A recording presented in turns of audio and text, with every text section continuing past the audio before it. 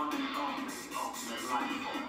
Another hedgehog appeared while I was on my way to rescue Rouge. He started to irritate me. It's time to show my true power. Okay, and that time card there, no, time card recap actually, what am I saying? He said that he's on his way to rescue Rouge, even though in the next cutscene he says, I came back for the Chaos Emeralds. Hey guys, it's Gum here and we are back with more Sonic Adventure 2. Last time we managed to get the whole team of Darks together to get the 3 Chaos Emeralds here on the island. And now we're facing off with Sonic here. Okay, yeah, that recap though. Shadow says he was on his way to rescue Rouge, but in this next cutscene that we're gonna see here, well, technically it's the one after it, but oh well, that's close enough because there were technically it's like 4 cutscenes in one. So that's why I so I don't know how you count that as one or not, but I don't know. We'll just let it play out and see what you'll see what I'm saying.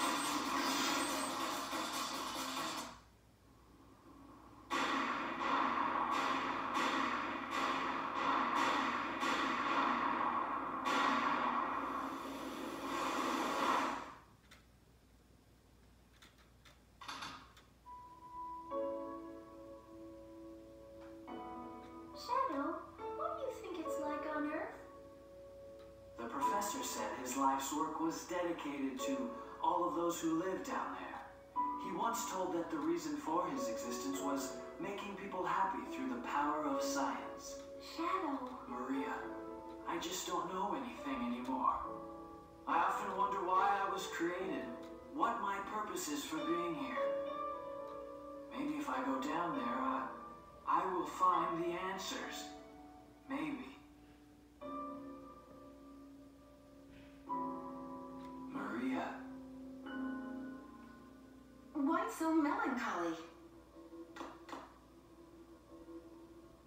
That was so unexpected. So unlike you, Shadow, to come and rescue me. But your ability to use the Chaos Control certainly comes in handy. You know, I didn't come to save you. I came back for the Chaos Emeralds. Yeah, but then again, that's not the story, is it? I think it's ready to go. Are you sure? We only have 6 of the 7 Chaos Emeralds, you know? That's more than enough for the demonstration. So let's get the show on the road.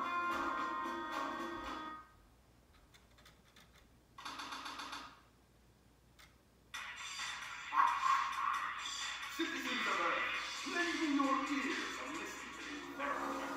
Who is Dr. Eggman, the world's greatest scientist, and soon to be the world's greatest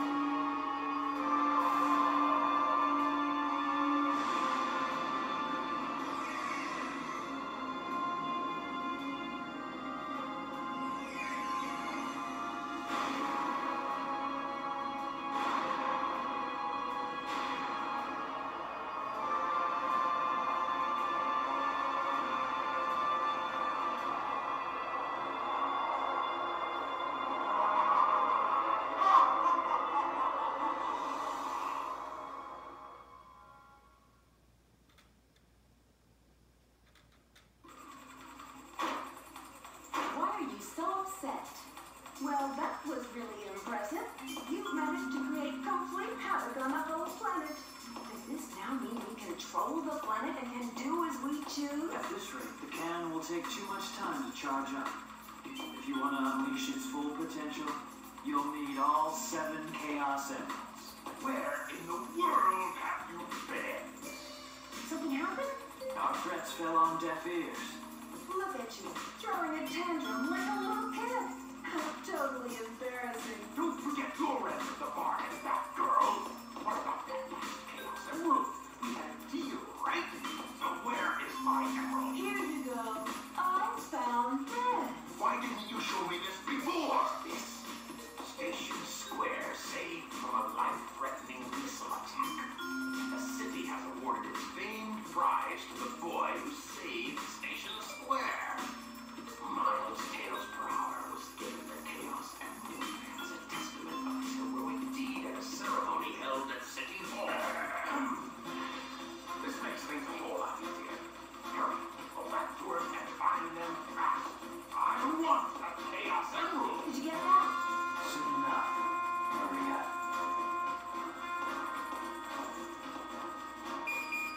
This is Rouge reporting. Currently, I have not been able to confirm that Shadow is the ultimate life form or not.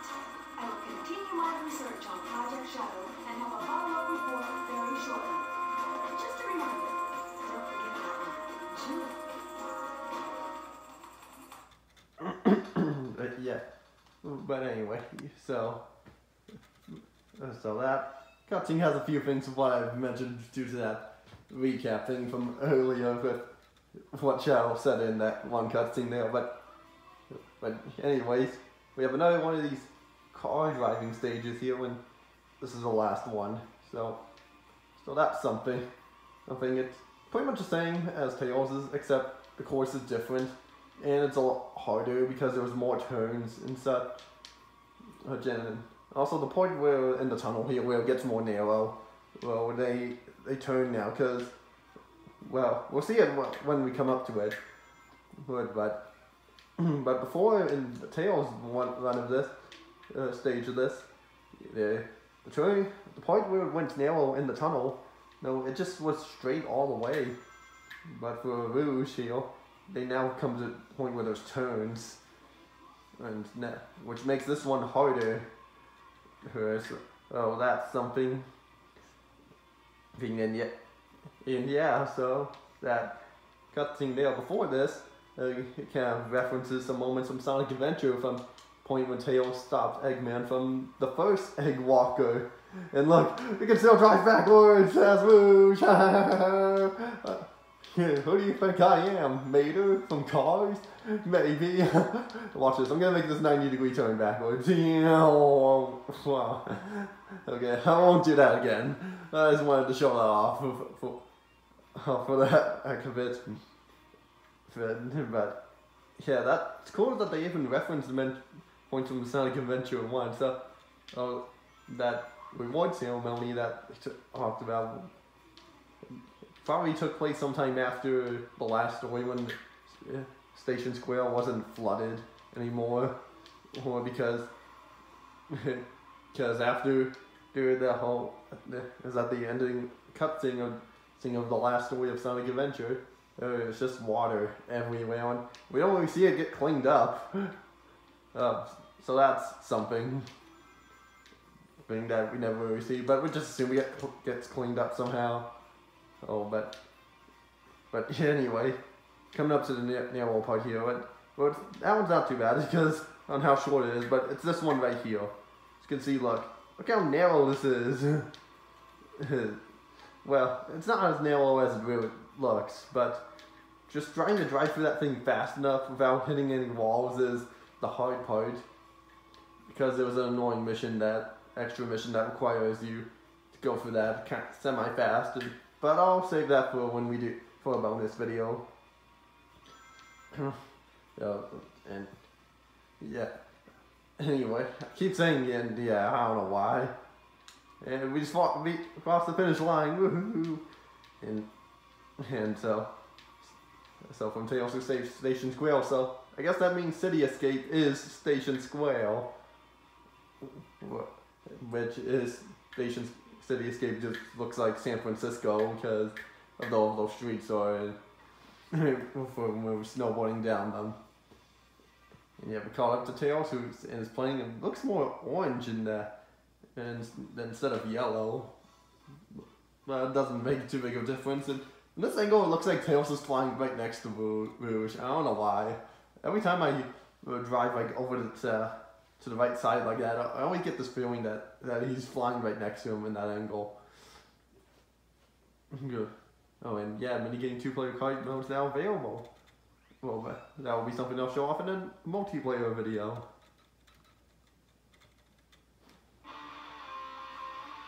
Shadow, they're in that blue plane. Sonic at 11 o'clock. Copy that. I'm in pursuit.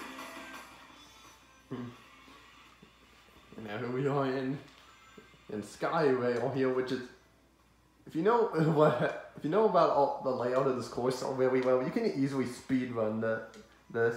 Which I might show that off at some point, but not doing this one because I want to show all the pathways around it, and I also want to show this off as well, which is the Ancient Light.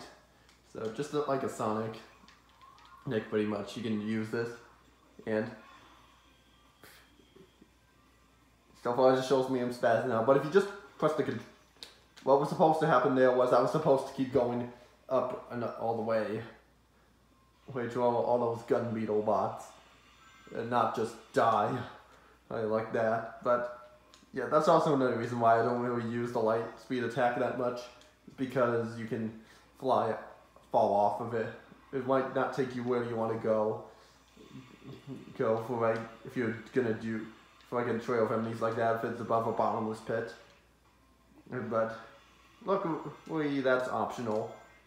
Oh, and the gimmick of that this stage has is these spring fan things. Whatever, I really don't know what they're called, but what you have to do is keep homing attacking them, as you can see there, and almost spin dash right off. No, but no, you have to keep homing attacking them to go up, but you don't want to mash it too fast. You want to do it kind of like wait towards like the highest.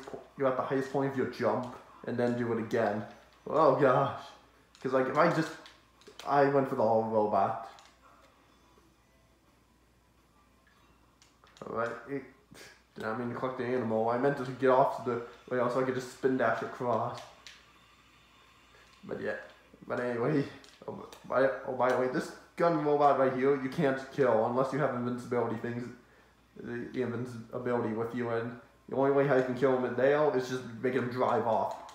And yeah, if you saw that, if you just keep mashing A, it's just not gonna go up and nothing's gonna happen. And so, that's something that can be a little tricky to figure out at first, but you can, eventually it's easier to figure out, but luckily this is the only stage that has it. So that's something. But yeah, I usually don't die in that stage, really. But, well, I'm definitely not.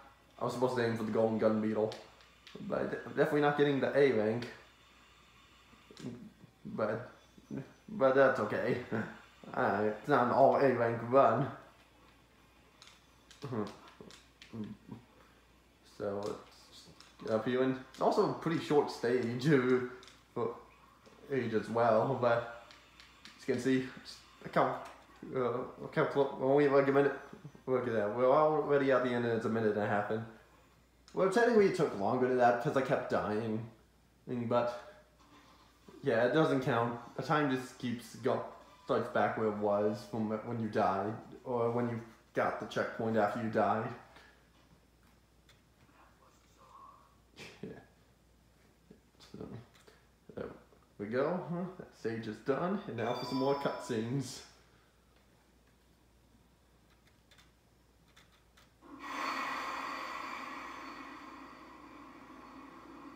Doctor, they're heading directly toward us. What should we do?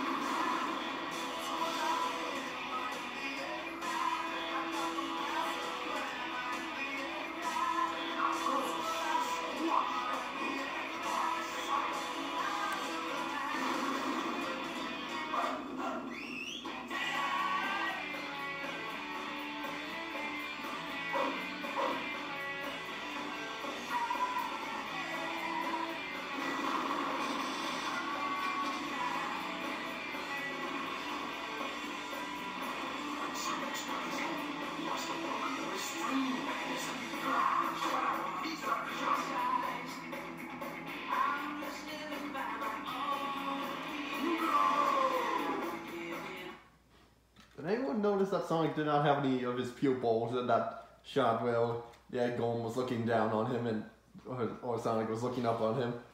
But yeah, well, anyway, if you go back and look closely, you can see it. And now we're fighting the egg golem as an Eggman here, and it operates differently, and it's a little easier and quicker. And however, if you fall in the quicksand, you actually sink, and which is why all those platforms there. So you can just shoot him a whole bunch like this, and his health will slowly go down. But what I actually want to do is see these cracks on him, and one crack already opened, it has something you can shoot that would do way more damage, and somehow I did not get hit there, and there we go.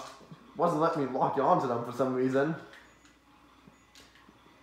I did, but yeah, other than that, he pretty much has, the egg golem pretty much has the same moves as before, but it's much easier and quicker. But yeah, here we go, and I can just jump in like this and sink.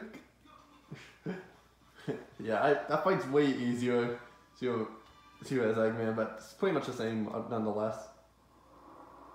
Green light for launch. Primary engine ignition on. Beginning liftoff countdown. 10, 9, 8, 7, 6, 5, 4, 3, 2, 1. Shuttle liftoff.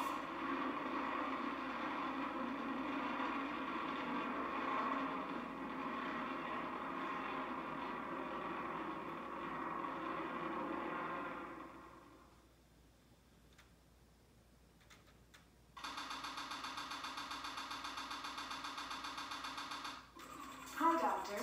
How's it going? What? What do you mean they escaped?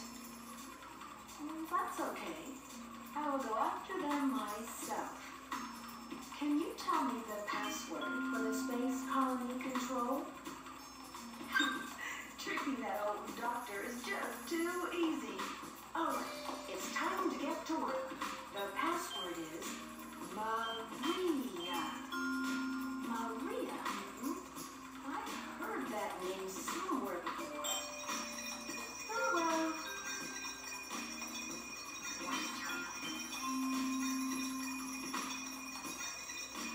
This is it. Research Project Shadow, the ultimate life form. Let's see now. What in the world is this? This can't be right. What is Shadow anyway? I guess I'll just have to take the last pieces of the Master Emerald. And now we're coming to Mad Space. To be honest, this is probably my least favorite treasure hunting level in the game. Well, not because it's hard, but rather because it's just so open and it's a giant bottomless pit below us. Because, like, bottomless pit, but yeah, it's still kind of a cool level nonetheless. And so we have to activate that switch there, to go up to this planet here, and if we go in this thing, what is this? Iron boots. Now we can pick these steel containers, and did not mean to do that. There we go. Oh, and well, I guess also another reason is that it's so easy. The emeralds just feel like the locations for the emeralds can be so spread out, and it just doesn't feel. Just kind of gets a little annoying, and it's definitely one of the harder stages to get the A rank on. Oh wait. Oh, there it is. I thought it was in that meteor here there. Unless there was one in it. And, I wouldn't have bet there would have been one in there. But usually what I like to do is just try to go up to the top of the map and like scout out each area around here, and then just keep going up to the top of the map. And such, just to see if I can find any on the way up here. Doesn't look like there is, but keep looking around. There could be one in here, but that is a potential spot where an emerald could be. Yeah, as well as over here, but doesn't look there to be. But so let's just go down and then see what else is over here. But Yeah, you know what the craziest thing is? This is probably the most played treasure hunting stage in multiplayer, despite the fact it's about my least favorite. I don't know why, but I guess it is for some reason. I guess it's just a more fun map to play as a multiplayer one than a single player one. That could also be it. Yeah, so I can't seem to find where this emeralds are here. Well, I'm definitely not getting that A rank. Okay, I'll use the hint. Oh yeah, that's right. Well, yeah, check the readings are in reverse. Wait. Oh, okay, hold on. I just need the text to go away, so. So, whatever that says, I don't want to take the time to read it. But, yeah, I think it was also like this for Meteor Herd as well, but I found the emeralds like too quickly to where I just didn't need them. So, that's something. But, yeah, whatever the heck these emeralds are, just so hard to find. It's definitely a fun map to drill down, that is, just so you can see how fast you go and such. So, yeah, anything? Oh wait, there is an emerald! Wow, I didn't think I would actually find one without the radar on it. Well, I did. Wow, I really didn't think I was gonna get that again. Ironically, it's the last time I'm gonna now it's gonna happen because we don't have any more treasure hunting stages after this. Yeah.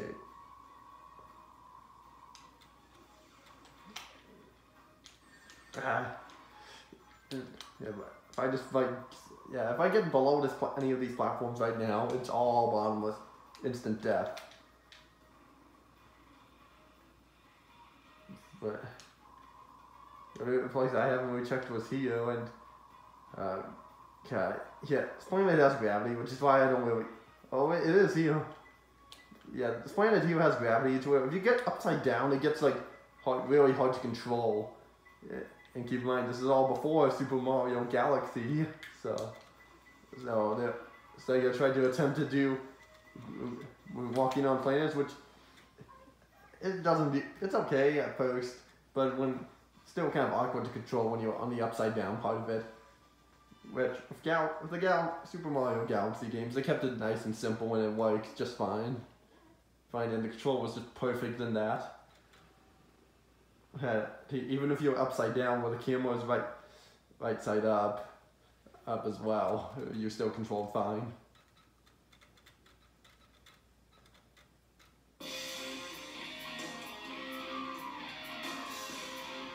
Long time no see, treasure hunter. Did you find my That's emerald? good with your emerald. Talking to you is a waste of time. Hand over those master emeralds. Give them to me. Volume. There we go. Oh, just wasn't quite going down there, but anyway, there we go. I don't know how that didn't work, but now time to go up, and Knuckles didn't go all the way because he hit the orange bar thing. Now, where'd he go? Oh, there he is. Yeah, like when he's climbing the wall like that, just make sure you're not right underneath him, because he'll then do the drill dive and get you. Oh, dude, need to get a ring. Oh, ah, darn it. Look at that. Keep having trouble getting him. I got him now. Alright. Darn it. Oh my. Yeah. Well, now where'd you go? Oh, there you are. I could have sworn he was in the other one. Then nope. Yep. Now the platform's back to normal. And yeah, you can climb it up that thing if you want, but it's not really necessary to when it's closed. Well, there he is. I was like, where was he? There we go. That took longer than when we did this as Knuckles, but in the end it doesn't really matter because how long it takes because we still win in the end.